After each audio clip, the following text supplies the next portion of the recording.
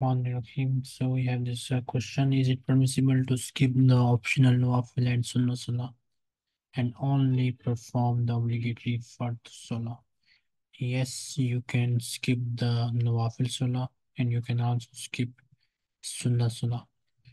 Only the first Salah is necessary, which you cannot skip in any circumstance.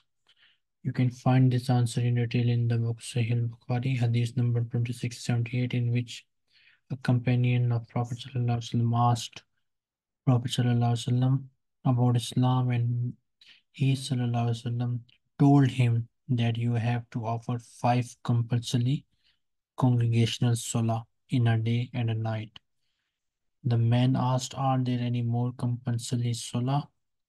Prophet ﷺ replied, no, unless you like to offer nawafil.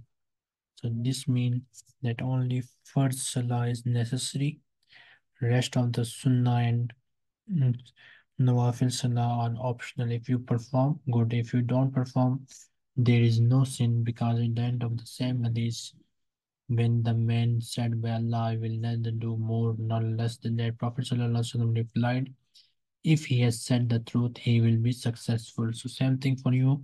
If you perform the farais, don't miss any of them, then you will be successful, inshallah. And one more point, that these sunnah or these sunnah salah are the salah for home. If you want to perform them, then perform them at your home rather than in mosque. This is better.